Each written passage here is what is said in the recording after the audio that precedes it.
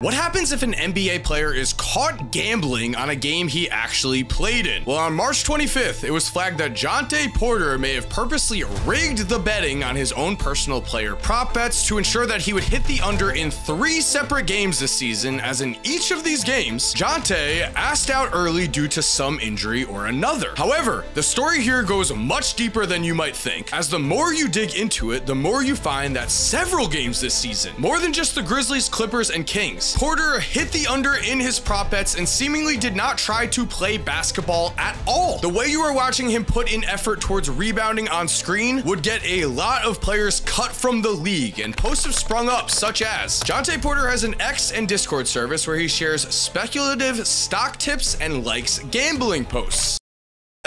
The stakes for this scandal are extremely high, as gambling rings typically do not include just 3 games, and they also do not typically include just one single player. This has happened in the NBA before. Way back in the 1950s and 60s, Jack Molinas was a rookie all-star, but then was banned from basketball after a college point shaving scandal that involved 50 players from 27 different teams. Jack Molinas was later killed at the age of 43, with the police not ruling out a mob-related murder. His business partner was also beat to death. So understandably, Adam Silver has made it very clear recently, stating, "I have an enormous range of discipline available to me, but it's a cardinal sin what he's, Jontay Porter, accused of in the NBA, and the ultimate extreme option I have is to ban him from the game." The NBA has made it clear there is no tolerance here. Players such as Ja Morant had gun charges. They were let back. Miles Bridges assaulted a woman, allowed back. Ron Artest and Steven Jackson attacked fans in the stands, allowed back. Gambling on games, you are gone. This is needed, especially because the rise in sports gambling has given new avenues for potential rigging of bets, such as the case with Jontay Porter, who has been accused of throwing his prop bets. What's up, Mike here, and the thing is, while 3 specific games have been flagged by major sports books, digging deeper into this situation shows several more potential games that Porter may have rigged. These games were not flagged by sports betting services because they did not have as much gambling action, but that does not mean that they were still not rigged. The big betting action happened on 2 separate days. On January 26th, Porter sat out with what he said was an eye injury against the Clippers after playing just a few minutes, causing him to hit the under on all of his prop bets, which the next day, sportsbooks would reveal that the under on Jontay Porter's 3-pointers made that night was strangely the biggest money-making bet out of every NBA prop bet available on that day, which was already weird for a little-known role player. What gets even stranger is that on March 20th against the Kings, again, Porter played a few minutes, sat with a sickness, and his unders hit again. It was then released that Jontay Porter prop bets were the biggest money maker out of any NBA bet that night. After this Kings game, a source close to the situation would say, people were trying to do whatever they could to bet Jontay Porter props against the Clippers, and then just a few days ago, the same thing. We had a bunch of people trying to bet under for more. We're talking $10,000 bets, $20,000 bets. People were going all in on Jontay Porter, seemingly knowing something. And yes, these are the 2 games the NBA has specifically flagged, as they are the most glaringly obvious. However, if we look at the site bettingpros.com, we find that Porter's prop bet activity this entire season has been highly suspicious. The under for his points scored has hit 7 out of 9 times. This was before he was forced to sit due to this investigation, when he had hit the under for points scored 3 times in a row, scoring a combined 4 points in these 3 games, as his lines were 6.5 points against Orlando, 6.5 against Orlando again, and 8.5 against the Kings. Against the Kings, Porter would again sub himself out with another illness, and the evidence keeps piling up here. This season, Porter has also hit the under on 6 out of his 8 games where 3-pointers have been in play, again according to bettingpros.com, including the final 3 games he was given a line. It is Porter's rebounding, though, that has to be the smoking gun. His rebounding has to be the biggest case used against him, because rebounding comes down to pure effort. Diving into the stats again, we find that Porter is an under darling this season, as he has hit the under in 8 of his 9 games he had a rebounding line. And if we dig into these actual games, you can decide for yourself, is he throwing these stats? Before we continue, I want to say that 72.8% of you that watch this channel are not subscribed. So if you are enjoying this content, it would be awesome if you subscribed and turn on post notifications. That way we could get to 2 2 million subs together. As for Porter, the NBA was alerted of suspicious activity for the Los Angeles Clippers game. However, it would make perfect sense that before people bet big on Porter, they would throw out some test cases to see if he was willing to play ball and actually go through with this. So here we are on January 15th against the Boston Celtics. In his last 2 games, Porter had 6 and 7 rebounds, so his line was set at 5.5. Watch how, as in the first quarter, Porter is extremely active on the offensive end, crashing the boards, and he ends up grabbing 3 rebounds.